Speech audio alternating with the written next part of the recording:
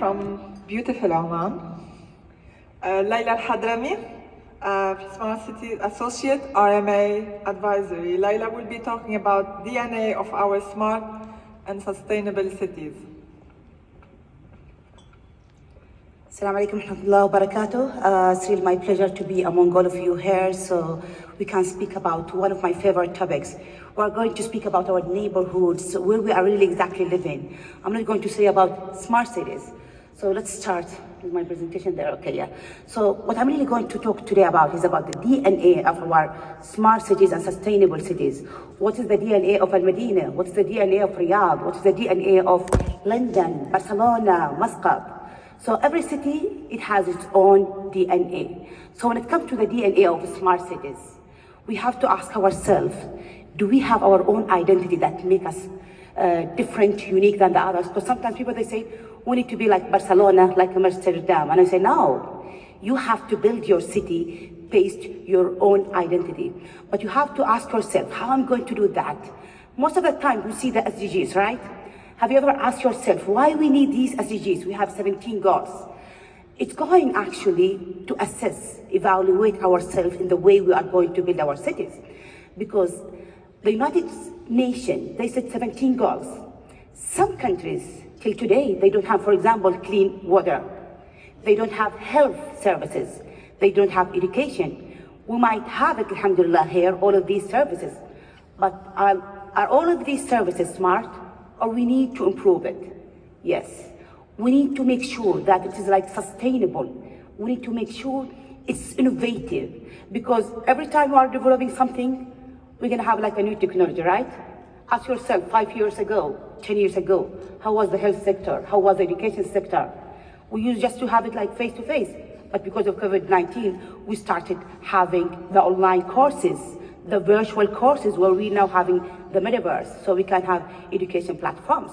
So keep always including these SDGs part of your main strategy. Let me share with you Oman 2040 vision. Oman 2040 vision, it has been launched 2 or 3 years ago.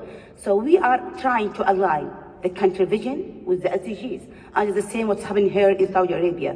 What is the Saudi Arabia vision and what is our SDGs? Because this is the measurement that we are going to assess ourselves. And one of the priorities here in, in Oman 2040, which is one of my favorite, is about the development of governance and sustainable cities. Because we have different cities, different regions, the same, Oman and Saudi Arabia. We have very close, let me say, geography, different accents. Yesterday, one of the reception, they said, are you from Sharqiyya? I said, no, I'm from Oman. He said, oh, wow, you look just like a Sharqiyya. So even, the accent, the culture, the language, you have to take it in consideration. The people in Riyadh, they have different, for example, let me say, culture or customs from the people from Medina, right? So we always have to design our cities based on the people. Always make sure it's about the people. And most of the time, people are coming to me and they say, we need to be smarter. To be smart is not about, getting a certificate. It's about your strategy. You have to get your blueprint so you can make it very unique. So you have to think about 3 main things. Make it in consideration. The first thing, I'm always saying, the first thing is people, people, people.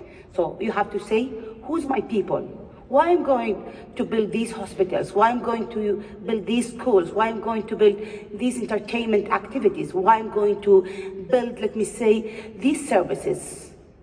Who's going to use it? You are going to use it for your people, right?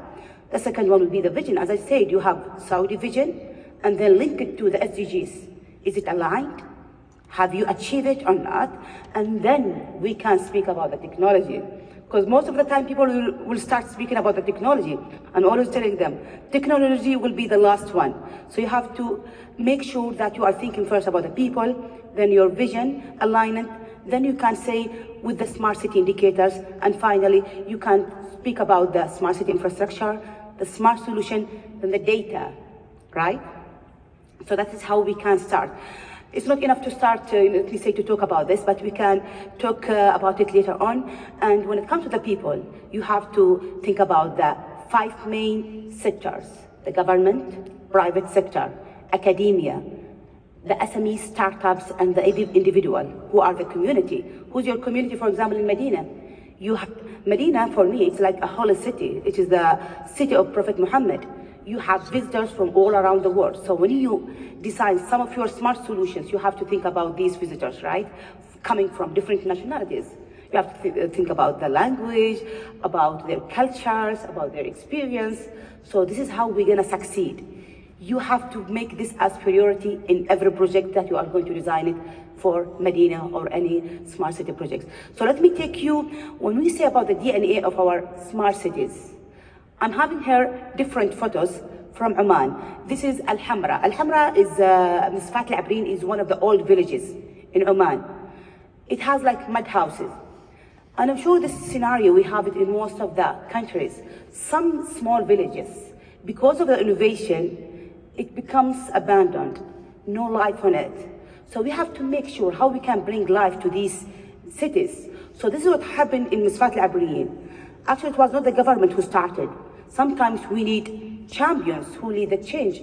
He was like one person from that village, and he said, I'm going to innovate the mud houses so I can rent it, for example, for guests, or make it as a coffee shop. At the beginning, everyone fight with him, his community, the government, but he was insisting to complete that dream. And as soon as he succeeded, more visitors started to go to that city. You know what happened today? 60% of that village now innovated. And now it is one of the crowded villages in Oman. When we have VIP people visit Oman, they have to take them to that village.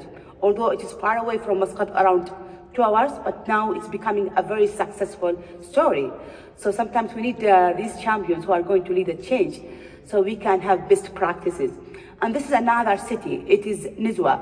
It's a historical city. Actually, it's my hometown, and this photo is by me, so I can show off. So Nizwa learned from Misfat Al-Abriyin, and they also started to innovate the mud houses. Because the mud houses, when it was abandoned, it became a place for the people, the robberies, the ones who are making crimes and so on. But now it's becoming very popular. Now it's becoming so much touristic, and so many people are going to Nizwa. We have also, and by the way, in Nizwa, we have so many people who are driving their bikes. When I say the DNA of that city, only people from Nizwa who are just driving their bikes. So we have to think how we are going to improve the living in this city. We can use the scooters, the electrical scooters, so we can replace it with the one with the diesels. That's how we can say saving the environment to be friendly. We have the coastal cities, because the people who are living next to the beach, they are different than the people who are living in the desert, right? So we have to make sure how we can think about the people in the desert from the people on the beaches, because it also depending on the jobs itself, their behaviors.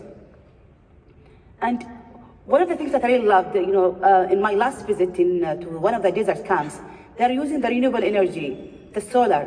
So this is how we can, because when we are speaking about the smart cities, we have also to bring all the renewable energy solutions to improve, let me say, the environment atmosphere.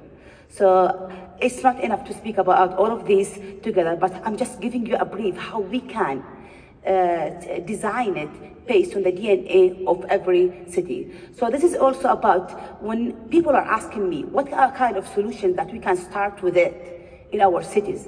I'm always telling them it's about the services that we as a people, we're gonna look for it. For me, as a woman, I would definitely would love to have also the smart gas. I don't want to cook and then say, I don't have any more gas, right? The woman? So just get emergency, please bring me gas. So we need to have this automated as soon as possible. This is kind of services. If we want to be smart, don't think about another city, what they're doing. Think about the people, what they really want. So it's about the smart utilities management. So we can have smart energy meters, smart water, smart transportation, smart lighting. Are the lights in this hall, it's smart or not smart? So this is how we can start in our own cities. So when it comes to the also sustainability of smart cities projects, it's about the partnership between the government and the private sector. This needs also a full workshop to talk about it. What are the different PPP models? When I was working in the private sector with the smart meters, we use boot model. So instead of the government taking all the headache, we said, we're going to do that for you. So we build it, operate it, manage it, then we transfer the project from 8 to 15 years. That depends on one of the contracts.